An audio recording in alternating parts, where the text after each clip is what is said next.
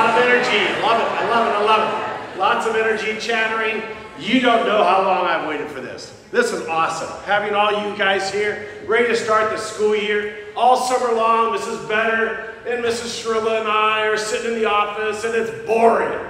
There's no students around. And so this is exciting that you're all here, and I know you're excited to see friends and meet new friends and get started this morning. So welcome. Glad that you are all here. As we sit, please, if you're squeezed into a pew, just move to another pew and spread out a little bit. Feel free to do that right now if you would like to do that. I'm glad everyone's here, and hopefully everyone can hear in the back, etc. All right, let's make our beginning in the true tradition of UCHS. We clap with the triune God. Let's make our beginning this morning at the beginning of this school year in the name of God the Father, God the Son, and God the Holy Spirit. Amen. Today's devotion, and I just turned off the projector. Great. No, that didn't do it. There we go. All right. Our theme verse for today, well, our theme for this year, is united in Christ with a heart of service. Notice the letters that are underlined. U, united. C, Christ. H, heart. S, service. United in Christ with a heart of service. We're talking a little bit about what that really means to us today, what that means in regards to all aspects of your life. The theme verse that's selected for this year is from Philippians chapter 2, and I know you people in the back can't see it, so I'm going to read it. Therefore, if you have any encouragement from being united with Christ, if any comfort in his love, if any common sharing in the Spirit, if any tenderness and compassion, then make my joy complete by being, this is important, like-minded, having the same love, being one in spirit and of one mind. Do nothing out of selfish ambition or vain conceit. Rather, this is the next big point right here. In humility, value others above yourselves. Not looking to your own interests, but each of you to the interests of others. So what does that mean? United in Christ. Here's the exciting part. You and I don't have to do anything to be united with Christ. We don't do anything. You see, being united with Christ all comes from him loving us, from God's love to us. God's love to us is just complete. I can't do anything to separate or keep him from loving us. Nothing. Nothing. You might say, but, I really did some really lousy things. Doesn't matter. He still loves you. You might say, oh, I don't even believe in God. Doesn't matter. He still loves you. You might use his name in vain. Doesn't matter. Still loves you. You might do some of the things that are considered terrible. Doesn't matter. He still loves you. Nothing's going to stop his love to you. And that's what unites us in Christ. So in Romans 8 it says this. Don't believe me? This is what it says. Now think about it. This is all the things that would try to separate you from God. For I'm convinced that neither life nor death, neither angels nor demons, neither the present nor the future, nor any powers, neither height nor depth, or anything else in all creation will be able to separate us from the love of God that is in Christ Jesus our Lord. In Christ Jesus our Lord. God's love for us was so great that God came down and sacrificed himself for you and I. That's his love for us. And that's why we're united in Christ. His love is there. So what do we do now? Okay, God loves us. What does he say for us to do? He gave us 2 commandments. Real simply. He loves us. We, in turn, love others. It says, number 1, love the Lord your God with all your heart, with all your soul, with all your mind. Got the idea? Everything. Number 1. Love God. Second thing, what does he say to do? Love your neighbor as yourself. And therefore, God's love unites us so we, in turn, can love God and love each other. And we go back to that Philippians passage where it talked about putting others in front of yourself. That's not possible in a me-first environment. If you walk around, and some of you are being tempted to do that right now, if you are all about me, well, I don't want to do that, and I don't want to do that, and I think I should do that. And if that's the world that you live in, then you don't have the philosophy that we're talking about here. We're talking about the UCHS spirit, the culture that we have here. I already saw it this morning from a freshman. I love it. Somebody opened the door for somebody else and held it for them. A simple common courtesy. Using thank you and please. Having respect for other people's things and property. Being positive, helping one another. That's the UCHS culture. That's what it means to serve others. You know, all those things have to come from your heart. It's not a rule. It's not like if you don't hold the door open, you're going to get in trouble. No. It comes because you want to do it. It's something you want to do. So, when we talk about giving, I'll tell you something going on right now. We have a food drive. This is going to be interesting. We're going to do a lot of little experiments here. We'll see how this works out. Where the student council is collecting canned goods, bringing in cans of goods. Okay? So let's see how well we do and respond. I hope you do. You think of all the people that are going to benefit from those canned goods. But what about masks? The number one topic on everybody's thoughts right now is what about masks? So there are 3 mask rules in society right now. The first one is no masks. If you would take yourself back in time about 2 years ago. 2 years ago, the only people that wore masks were doctors in an operating room. People wearing masks, oh yeah, over in China, sometimes people wear a mask because of the bird flu or whatever, but people don't wear masks. That was no mask. That's the first rule. The second rule that we did all last year was everybody wears a mask all the time. That's the mask rule. Everybody required to do it. The third rule is the one we're in right now. It's saying it's an optional. You have the option, depending on the circumstances, of wearing a mask or not wearing a mask. And so it goes back. I'll give you an example. Oh, Tuesday we had a great time. All the new students that were here, we went bowling, we climbed on the bus, everybody put a mask on. Why? Because it was in the benefit of everybody there. So how can we serve others, our devotion, in regards to masks? I think there's 3 ways that I'm going to implore you to think about it right now. Okay? 3 ways. First one, if somebody's wearing a mask, respect that. You don't know their circumstances. You don't know their medical history. You don't know what's going on in their lives. You don't know what's happening. But they feel the need to wear a mask, and we're going to respect that.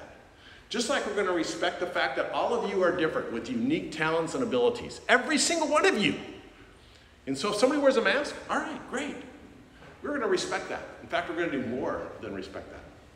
The second thing I'm going to ask you to do, because we're thinking of others, is there's going to be times, just like riding a bus, when a teacher's going to say, I think in the interest of everybody, we're going to need to wear masks, or in this situation, we need to wear a mask.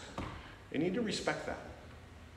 You need to respect that and realize that that teacher is saying that or doing that because they feel that's in the best interest of everybody. Because again, we're not thinking about me, I want, we're thinking about all of us, united. The third one, probably even more challenging. You might walk into a situation where you're seated next to somebody wearing a mask because that person has some very concerns and feels they need to wear a mask. I'm gonna push you a little bit. We're just gonna see how this works. You might just want to take out your mask and put it on. What does that show that person? That shows that person you care about them, that you respect them, that you value them. All the things that we talk about at UCHS. So 3 ways. 1, respect people if they wear a mask or don't wear a mask.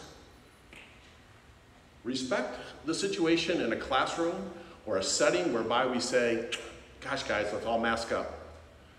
And look for situations whereby somebody might be wearing a mask, and to make that person feel better, you're going to put a mask on. So what does that mean? You need to have a mask with you all the time. We're not in the no mask rule, we're in the optional mask rule. Now, how can we do this? You say, well, what's going on, Mr. Yu? I said, UCHS, as we've said many times, is not like any other high school. It is not like any other high school. And we don't want it to be like every other high school. We want it to be a school where people are respected and honored and upheld. And so that's where we're at. So let's start today. I have a board meeting next week, and I would really like to report on how well that went. Teachers are going to let me know on Monday how well it's going. Today, but especially tomorrow and Monday, I want to know how well we're doing. How's it going? Are people buying into it? Or are they pushing it aside and just thinking of themselves? I'm convinced that you all are going to rise to the occasion. And I'll say that because at UCHS, we have seen students rise to the occasion every time. Let us pray. Lord God, Heavenly Father, as we encounter the day's world, help us to understand that we are united in you and in your love. Lord, help us in turn to have a heart of service, a heart of caring and reaching out for others, of doing what we can to help them. And that includes Mass, Lord. Gosh, this is a tough thing for all of us to handle. But help us to do that in love and concern for others and for the wonderful bodies you've created for all of us. We thank and praise you. In Christ's name, amen. Our year, we're going to start with our teachers. You know, at UCHS, we do a 3-on-3. So when we get the teacher's name, teachers, we're not going to hide there. We're going to stand up and walk out here, okay? We're going to give them a 3-on-3. And I've got my cheat sheet, so I don't leave anybody out, because we're getting to be more and more. Okay, Mr. Atkin is not here this morning. Mr. Atkin is our art teacher. Mrs. Ashley Bartok. Come on out here, Ms. Bartok. Mr. Bartok is teaching Spanish 3. And let's give her a 3-on-3. 1, 2, 3. Excellent. And Mrs. Better. We're going to write down there. Mrs. Better is our office manager, does all the finances, runs the ambassadors program. Let's give her a 3-on-3. 1, 2, 3. We have Mr. Chase. Mr. Chase teaching life sciences, including a brand new class this year, biology, advanced biology, biodiversity. Let's give him a 3-on-3. 1, 2, 3. Also, the next one, Mrs. Davis, math, pre-calculus, AP calculus. Some of you are going to have her for Algebra 1. And she also does the National Honor Society. Give her a 3-on-3. 1, 2, 3. Mr. Gilzo, he's in the back, walking up. Mr. Gilzo is our Religion 9, Religion 10. Let's give him a 3-on-3. 1, 2, 3. Miss Hamlin. Miss Hamlin is English, Modern Lit, as well as your academic advisor. Let's give her a 3-on-3. 1, 2, 3. We have Mr. Keever is next. Mr. Keever teaching U.S. history, AP US, and world history. Thankfully I have Mr. Keever here. Give him a 3-on-3. 1, 2, 3. We also have Mrs. Hauser. Lou Hauser is teaching health class. She's not here this morning. People that are taking PE in health will get a chance to meet her tomorrow during health class PE time. We'll talk about that. Mr. Lee teaching chemistry and physics. Let's give him a 3-on-3. 1, 2, 3. Followed by, excuse me, my voice is moving. Mrs. Link, teaching English as well as the head of the student council. Let's give her a 3-on-3. 1, 2, 3. Mrs. Pepe, teaching math, including a new math class called Advanced Algebra Math 4. Let's give her a 3-on-3. 1, 2, 3. We have Mrs. Reed. She is joining us to teach Spanish. She was the first Spanish teacher at UCHS. She's coming here to teach Spanish 1 and Spanish 2. Give her a 3-on-3. 1, 2, 3. Also, Mrs. Shirilla is the person at the front desk. I think she went back across the street, didn't she? Mrs. Shirilla, she's the person in the front desk. She's the one that answers the phone most of the time. She can't, let's do it real loud because we're recording this, so let's make sure she hears a 3-on-3 for Mrs. Shirilla. 1, 2, 3. Also, Mr. Sigmund. Mr. Sigmund is joining us from Bunker Hill High School. esteemed, exceptional math teacher. He's going to be teaching Algebra 1 and Algebra 2 this year. Give him a 3-on-3. 1, 2, 3. Miss Sinclair. Mrs. Sinclair is joining our staff. She is our biology teacher. She's also a nurse.